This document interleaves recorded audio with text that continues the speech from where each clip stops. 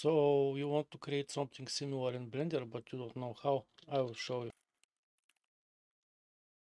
So first you need to create the shape you want to use.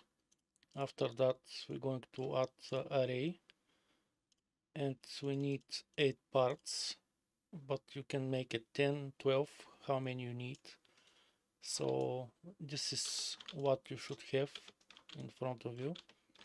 So now we're going to add empty plain axis, and we're going to add one simple deform on top of the shape we want to use.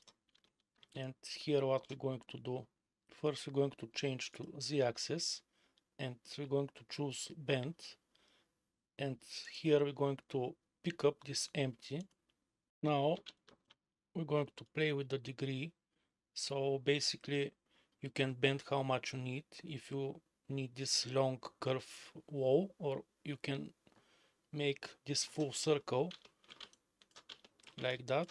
And now in edit mode, let's select all, extrude, enter Alt and S, we pull in, and here if you take these two faces and extrude them down, we have this shape.